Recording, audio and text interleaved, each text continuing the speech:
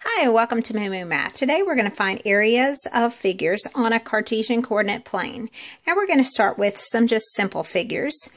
Okay, if you've got a triangle that's graphed, and you might have ordered pairs, okay, and that's fine if you were given the point like 0, 0, this was at the origin, this is 1, 2, 3, 4, 5, 0, and this one was 2, 2.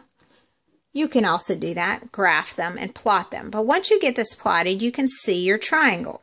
Now, to find the area of this triangle, I'm going to just use the area formula. 1/2 the base times the height.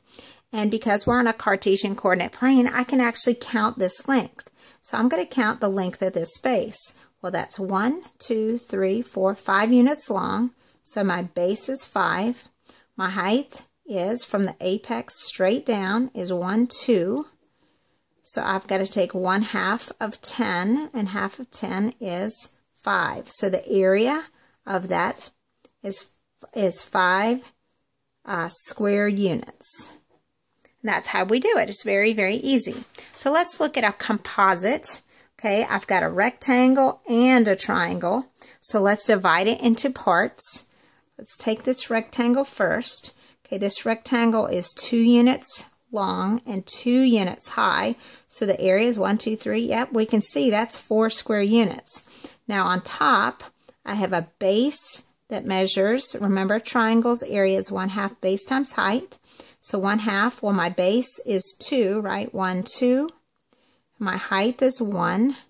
So the area of the triangle is just 1 square unit.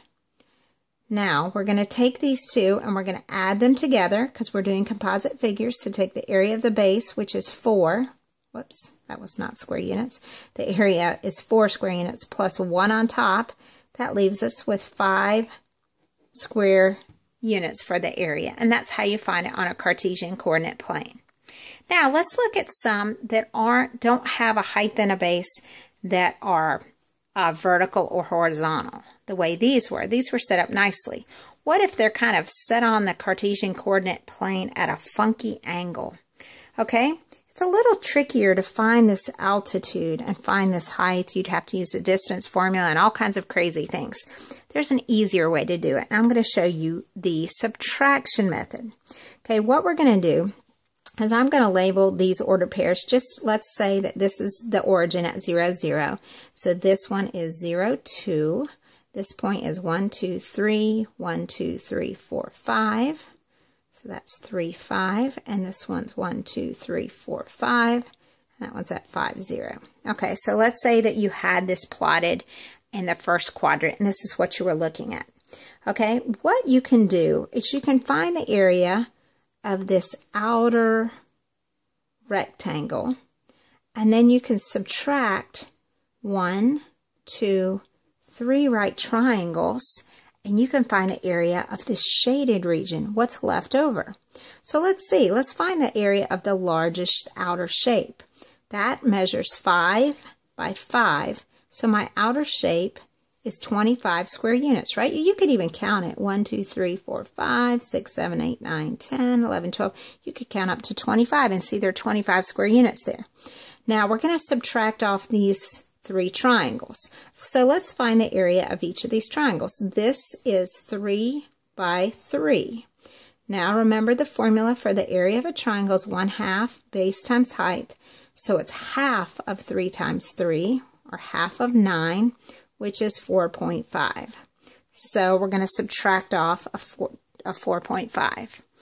Okay, let's find the area of this triangle over here. This one is 1, 2, 3, 4, 5 high and 2 wide. So 1/2 of 5 times 2, that would give us a half of 10, which is 5 square units. So we're going to subtract 5 more. And then let's go down here to the bottom. This one's 1, 2, 3, 4, 5 by 2. So again, this is 1/2 of base times height, and that also gives us 5 square units. So we subtract off a second 5.